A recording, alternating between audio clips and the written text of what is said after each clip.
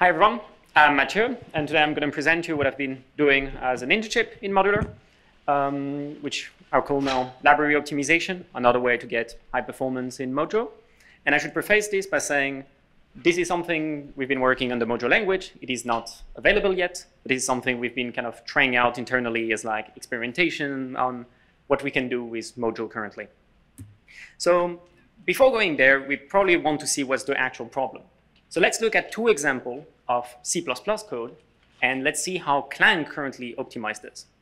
If we take the first example, we just have a function that just creates a string, and it doesn't do anything with it. The string is long enough that it doesn't trigger small string optimization, and what you might expect Clang to do is to just remove it, because it's unused, we don't care about it. And if you ask our best friend Goldbolt, actually it does not. And that might be surprising to some of you. Well, it turns out that the reason this is not optimized, at least in C++ 17, is because there's one function call that doesn't get inlined. And because it isn't inlined, the compiler cannot actually deduce that this is just a malloc and that there's nothing really important going on there. So it turns out that if we manage to inline this, everything gets probably eliminated and everything works. So one problem we have in some of these, and that's not only for string, but that's also for the data structures, is that the compiler needs to inline everything to be able to understand what it is doing. And that's kind of one fundamental problem we have in like C++, let's say. Another example we have that shows a different kind of problem we can see is if we take an example of a vector, let's say a vector of ints, we push back a value, we get the last value of the vector, so itself, and then we remove the last value we just added and just return the value. We can already see that getting the last value after doing a pushback is just the equivalent of returning the value that you would just add instead. And one might think that if you have a vector that you push something and then you pop it, this should be equivalent to doing literally nothing to the vector as well. If we ask Goldbolt again, we see that it's not as easy as it seems. But this time, the problem is not an inlining problem. This time is the fact that semantically, doing a pushback is actually a bit more complex than just adding an element. It may also double the capacity in some cases. And when you double the capacity, you have a reallocation, and this is something you still observe. And the compiler can observe it, so the compiler knows it cannot optimize it away because doubling the capacity is actually having kind of a side effect. So pushing back and then popping back is not just doing nothing, it's just saying double the capacity if the vector has already the maximum size given its capacity. So there's a lot of other examples we can see even in the standard library. So yeah, this is illegal. There's a lot of other examples that we can see even in the standard library in C++, where we might want to do some optimization that either requires a lot of inlining or that requires optimizations that are actually illegal at the, let's say, LLVM level. We can just, if we check that an element is in a hash map and then we just add it if it's not there, this is just literally a try and place. If we have a multiplication and an add, it could be just replaced by a fuse multiply and add. If we have a sort and then we search for an element, we can just do a binary search instead. And if we have a for loop and a pushback in a for loop, we know that we can just add a reserve before, so then we have the exact capacity at the beginning and we don't have to do multiple reallocations. Well, all of these examples are quite interesting. They're also very small, but also you want to apply this after inlining, after other optimization in your compiler. And most of these are not done by any system programming language I know, at least. And one of the reasons is that we have information that is lost way too early in the compiler pipeline. When we define a library, let's say the std vector library, we have only functions that are partially defined. We say that the capacity may change, but we don't say it actually doubles. We don't say in which cases necessarily it's going to change for, let's say, std vector. From our library specification, we define the actual implementation, which like the CPP files. And in that case, everything is fully defined, and then we just removed a lot of, let's say, unknown, unspecified parts of the library. From that, we give it to the Clang frontend, and then we give to LLVM. And what happens is that at the Clang and the LLVM level, those are actually illegal optimization at that point because we lost the information very early on. And this is, as I said, in Clang, this is going to happen the same thing with Rust, this is going to happen the same thing in Zig. And so what we've been doing is trying to figure out how, with Mojo, can we actually do something a bit different? Instead, can we just, in our library implementation, add something more that would just allow us to kind of solve these issues? And the something more here is user-defined optimization using user-defined libraries.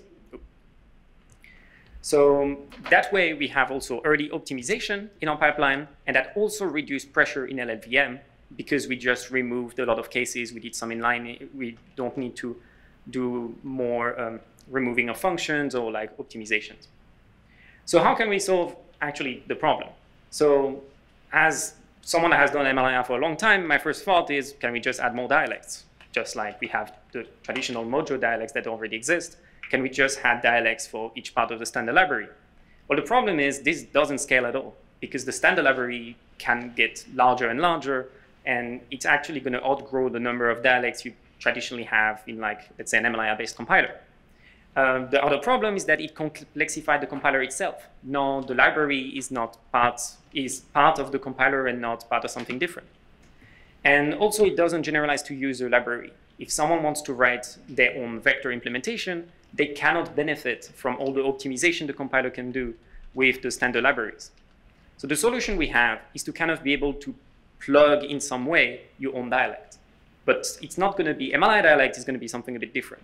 And if you can do it for the standard library, you can probably also do it for any user library dialect. So that's why we call this kind of library optimization. It just targets all kind of libraries. So how does it actually look like? If, let's say, we want to add a new operation in Mojo for something that is just multiplying an integer by 2. And what you would have before is just a function in a library.